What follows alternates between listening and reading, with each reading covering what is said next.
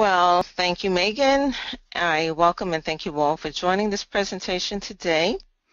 I'm Pat Hines Bancole, and I've been a validation consultant at CSols for about 5.5 years, specializing in validation testing and documentation, LIMS training, and support.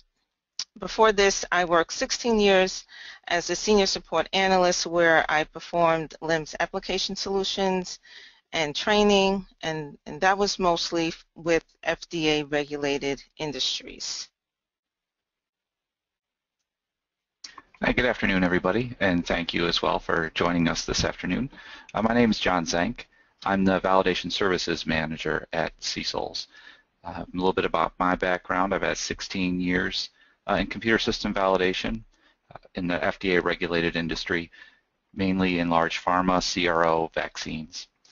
And it's crossed GLP, GMP, R&D.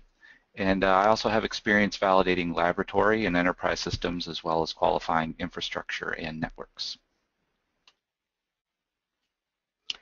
Okay, so this is our agenda for today, and we're going to look at first 5 critical areas to take into consideration in order to achieve computer system validation success, again, beyond just writing test scripts.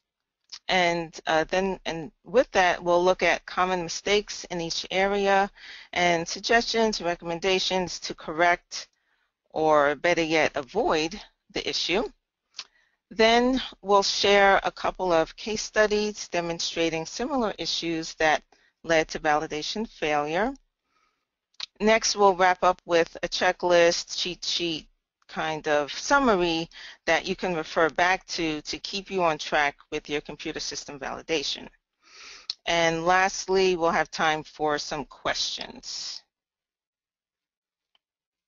All right, so these are the 5 critical areas we're going to review, again, to keep in consideration for computer system validation. Now, as we go through each one, the common mistakes are going to appear in red, and the suggestions, recommendations will appear in blue with a little green dot next to them.